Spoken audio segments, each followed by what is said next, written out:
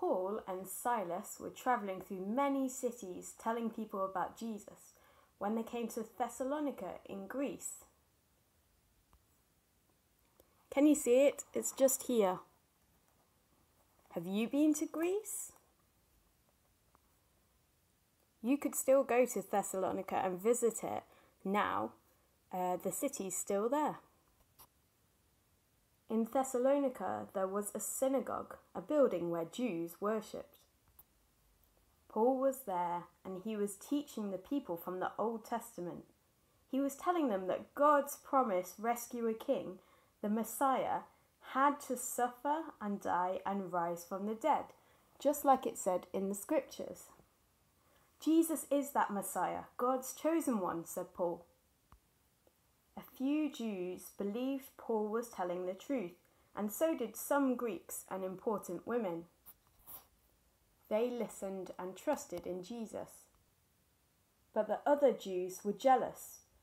They got really angry. They heard, but they didn't believe. They got angry, and they started looking for Paul and Silas. They even attacked Jason's house where Paul and Silas were staying, but they couldn't find Paul and Silas.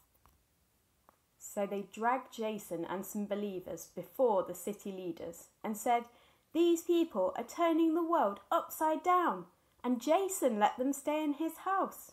They're teaching people there isn't just the emperor, but another king, Jesus." Well, the leaders warned Jason and then they let him go, but they were very troubled by this. That night, the believers sent Paul and Silas off to Berea. When they got there, do you know what they did? They had exactly the same plan.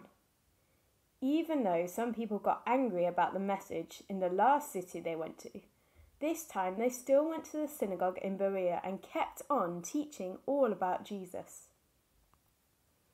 Here in Berea, the Jews listened, and they looked to the Old Testament scriptures every day to see if what Paul said was true. Many people believed, including some important Greek women and men. Well, imagine if Paul and Silas had given up after Thessalonica. The Jews at Berea would never have heard the good news about Jesus. But because they kept going, some people began to believe. Well, when the Jews in Thessalonica heard that Paul was still teaching God's word, but this time just in Berea, the Jews came and they made the crowds angry.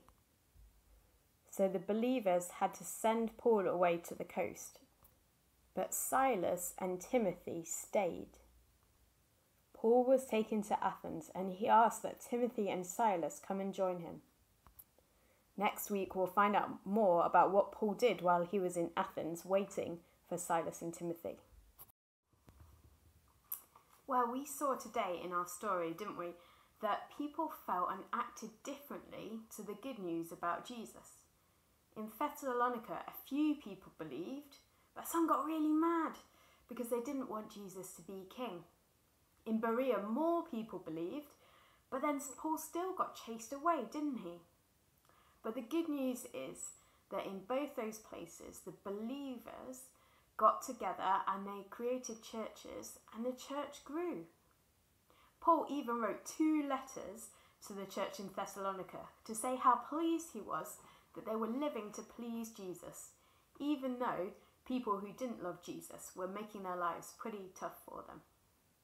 And you know this too, don't you? If you've tried to tell maybe friends from kindergarten or school about Jesus, sometimes people want to hear and sometimes people don't want to hear.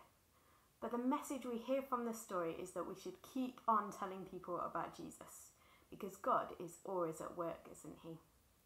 Let's pray about that now. Heavenly Father, thank you so much that you are in charge of who becomes a Christian. We thank you that you can help us to keep on telling the news about Jesus. Help us on the days when it's hard and people don't want to hear, to keep on going and to know that you love people and long to see them become Christians. In Jesus' name, amen. Well, that's everything for this week. Have a really good week. Yes, and if you want to sing a few songs, I put some links in the YouTube page.